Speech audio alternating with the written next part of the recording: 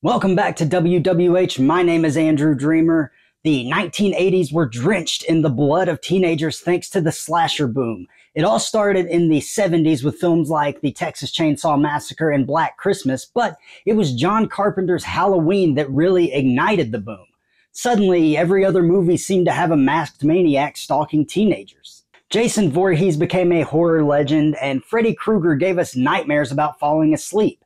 These movies weren't exactly Shakespeare, but they were fun in a twisted way. Maybe it was the thrill of the chase, or maybe they just tapped into anxieties about fitting in and bad decisions. Whatever the reason, slasher movies are a permanent fixture in horror history. And they even inspired a whole bunch of future filmmakers. We all know Halloween, Friday the 13th, The Nightmare on Elm Street, The Texas Chainsaw Massacre, and countless other slasher movies from the time. But what about the slasher movies that didn't get that kind of recognition? The ones that are becoming harder and harder to find because very few people ever saw them.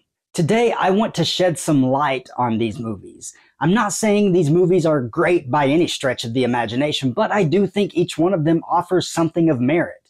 This isn't really a ranking, it's more of just me wanting to talk about some movies. So I picked 6 lesser-known slashers from the 80s to focus on. A couple honorable mentions: Return to Horror High and Intruder. I actually like both of these movies a lot, but I've talked about them both several times before, so I chose to leave them off the actual list. But with that being said, grab your popcorn and make your way to your seat. Let's head down to the ring. The first film I want to talk about is Blood Harvest. Released in 1987, Blood Harvest is a slasher film with a ridiculous amount of oddball characters. The story follows a college girl named Jill who heads home for a break. Big mistake. Her house is wrecked, her parents are missing, and the whole town seems unusually angry, especially at her family. Things get even weirder when her friends start disappearing and a creepy masked killer is on the prowl. And get this, a wacky clown named Mervo, played by the legendary Tiny Tim himself, is bouncing around adding to all the chaos. Oh, you're happy to see me. People are always happy to see me. Marvelous Mervo at your service. Is he a killer, a creepy sidekick? No one's sure. Blood Harvest is a horror flick with a healthy dose of cheese. Look, this is not a good movie, but I still think it's worth a watch. It's got blood, it's got weirdness, and it's got a bizarre small-town vibe that will leave you scratching your head. I'll be honest, though, the only reason I watched this movie is because of Tiny Tim. I had to see what was going on. And before you ask, yes, he does sing and play his ukulele throughout the movie. Apparently, Tiny Tim was making an appearance at a carnival, and the director of this movie just happened to be in attendance. He approached Tiny Tim with the idea for the film, and he agreed to do it. Also, I can't be the only person who immediately thinks of SpongeBob when I hear Tiny Tim sing. Living in the sunlight, loving in the moonlight, having a wonderful time. The next movie on my list is Final Exam. Released in 1981, this slasher injects a dose of terror into the pressure cooker environment of final exams. The story unfolds at Lanier College, where a group of students are the only ones left on campus due to a fraternity prank gone wrong. This looks like a job for wild man! They believe they have the deserted school to themselves to cram for their exams, unaware that a real killer, inspired by a recent string of college murders, is stalking the halls. As the body count rises, the remaining students find themselves in a desperate fight for survival. Unlike some slashers that rely heavily on jump scares, Final Exam builds suspense through the isolation of the characters and the constant threat of the unseen killer. The film also throws in a bit of mystery with all the goofiness, keeping the identity of the killer completely hidden until the reveal. So if you're looking for a classic slasher mixed with some National Lampoon-style humor, Final Exam might be worth a watch. Next up is going to be Blood Theater. Buckle up for this one. This film, released in 1984, blends slasher horror with dark humor. The story centers around a recently acquired movie theater with a blood-soaked past. A ruthless theater chain owner, ignoring the warnings of his skeptical assistant, sends a group of young employees over to renovate the new place. To incentivize a speedy turnaround, he offers a hefty bonus, fueling some serious competition amongst the crew. But Amidst the hammering and cleaning, a more sinister plot unfolds. One by one, the employees fall victim to a mysterious killer. The question is it a vengeful spirit tied to the theater's tragic history, or a more human threat with a twisted motive? Blood Theater throws in some truly bizarre elements, like the inclusion of a disgruntled concession stand worker with a penchant for bizarre outbursts. The extremely low budget and production value are glaringly obvious, but if nothing else, this film is unique. It's got some decent kills, and I quite like the setting. This is definitely not going to be for everyone, though, but I do think that it has just a bit of charm to it, with its intentional humor, unique setting, and questions of the supernatural. Just beware of some horrible acting. We're moving on now with Scream. No, not the 1996 Wes Craven movie, but this low-budget slasher from 1981. This movie takes a totally different approach to the slasher genre. Instead of teenagers being stalked in their hometown, this Scream follows a group of friends on a whitewater rafting trip. Their fun takes a deadly turn when they decide to spend the night in an abandoned ghost town. As darkness descends upon them, they discover they're not alone.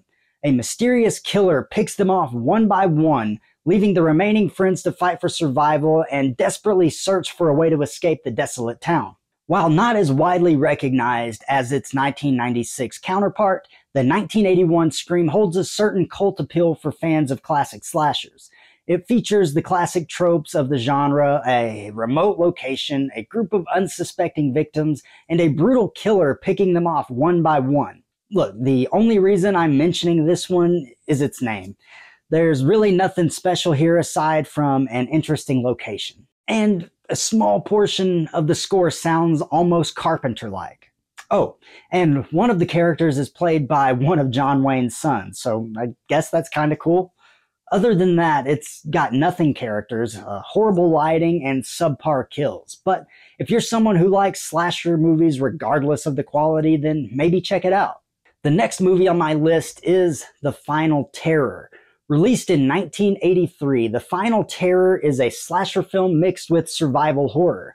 It follows a group of campers who head into the remote wilderness of Northern California. Their carefree weekend takes a dark turn when they stumble upon the territory of a brutal and unseen killer. This isn't your typical summer camp slasher. The campers, played by a cast that includes some familiar faces like a young Daryl Hannah and Joe Pantoliano, who most people probably know as Captain Howard from the Bad Boys franchise. They're not helpless teenagers. They possess wilderness survival skills and fight back against their attacker. What the hell was that? However, their knowledge of the environment is no match for the killer's cunning, and the group is slowly picked off one by one. The Final Terror faced a rocky road to release, spending a couple years shelved before finally hitting theaters in 1983. Critical reception was mixed, with some praising the film's realistic portrayal of the wilderness and the character's struggle for survival. Others found the pacing slow and the horror elements derivative. Despite its reception, The Final Terror offers a unique blend of slasher tropes and survival horror, making it an interesting watch for fans of the genre, especially for those who enjoy seeing resourceful characters fight back. I actually think this is a pretty good movie. Sure, the production value is lacking a little bit, and you can tell the budget was really small, but this movie is different from most slashers, and I think the reveal at the end was pretty good. It's set up in a way that kind of makes you go, oh yeah, that makes sense, even if it is a little predictable. So to me, this movie is absolutely worth watching. We've got one entry left on this list. But first, we do have to take a short break, so stick around for more WWH action.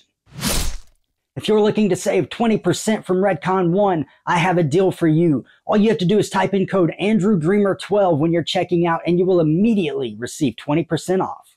Also, head over to ProWrestlingTees.com/AndrewDreamer to check out some of my merchandise. And last but not least, head over to Patreon to consider becoming a member of the WWH Universe. There are some pretty cool perks, and we would love to have you. All right, we're back. Let's get right to this final film. The last movie on my list is X-Ray. Also known as Hospital Massacre and released in 1981, this slasher flick throws a twist on the genre by placing the terror within the supposedly safe confines of a hospital. The story revolves around Susan Jeremy, a recently divorced woman who arrives for a routine exam. However, a dark secret lurks within the hospital walls. A vengeful killer, motivated by a past trauma connected to Susan, dons surgical scrubs and transforms the hospital into a hunting ground.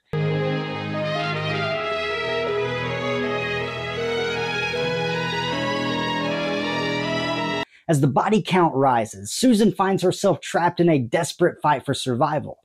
Panic sets in as Susan realizes she has become the target. The film plays on our primal fear of hospitals, a place where we expect care and safety, being turned into a nightmare. Susan must use her wits and courage to survive the night, all while uncovering the motive behind the killings. X-Ray does have a bit of a cult following these days, but I think it deserves even more. And this is due to its suspenseful atmosphere and exploitation elements. The plot may be a little thin and the acting uneven, but I like the reveal and I like the characters.